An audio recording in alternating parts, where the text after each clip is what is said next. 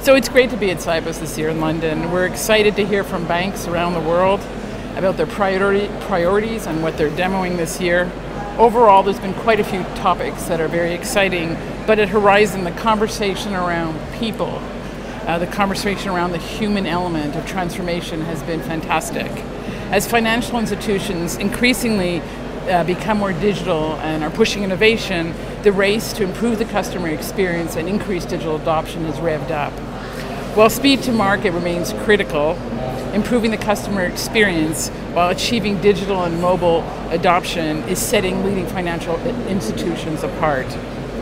Although simple in theory, most of the banks we are beginning to align with this concept and the cadence of the depth of knowledge needed to make sure that the bank is digitized.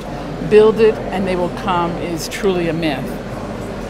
We heard yesterday in one of the View from the Top discussions from Antonio Horta or Serrero, Chief Group Executive of Lloyd's, and his talk was specifically geared around transforming through people. We could not agree more. He went on to talk about the pillars of a strategy, and he talked about transforming ways of working is all about investing in your people to help them adapt to the modern world. He talks about, in 2018, one of their biggest investments is about training colleagues. Now we see this everywhere and we think that it's so important. He goes on further to talk about the business model and the people-centered strategy are based on human relationships and the belief that people are the engines to drive technology change. A modern company cannot have one without the other. At Horizn, we agree. You definitely need to improve the customer experience when you make your colleagues understand and able to talk to the customers about all the digital innovation that you're doing. Yeah, absolutely.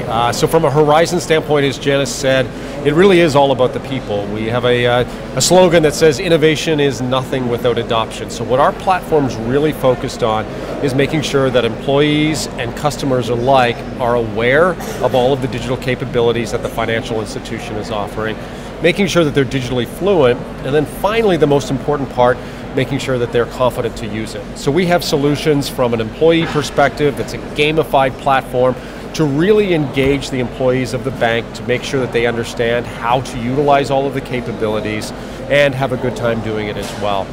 We then have demo platforms that enable them to be able to show step by step exactly how to utilize the platform.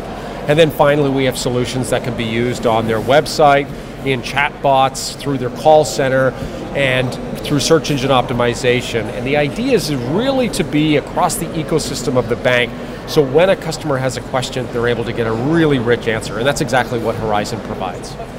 Absolutely. So the latest news about Horizn, what we're really excited to showcase here today, is our digital ambassador platform. So what this enables banks to do is to be able to provide a digital platform to their ambassadors, so the chief individuals who are most digital in the organization and responsible for leading the organizations from an employee perspective in promoting digital fluency. We have a platform now that's tailored for those individuals that it makes their job a snap. And really it makes a lot of sense to have a digital platform for the digital ambassador. So that's what we're showcasing today, and I've got to tell you, it's getting rave reviews. So at Horizn, we travel the world with our clients. We go to events everywhere, and our clients talk to each other, whether on this side of the pond or back in North America. And while there are customs, regional culture, what we are finding that surprisingly, there's a lot of similarities across the world. And in the Ing Spotlight today, they talked about their vision being digital, predominantly mobile. And they went on further to talk about their customer experience and making their customers happy. They need to give them a differentiated experience. And we see the importance, we see our banks talking about the importance of the customer experience. But when you think about it, when customers get to your website, can they find information about how to use your new technology? Are your staff and employees ready to talk to the customer about digital? And what we're seeing is that just such an amazing time to be in the space and inside innovation, and it's really cool to see the human element become so prevalent, and we're very excited about that for this year and next year.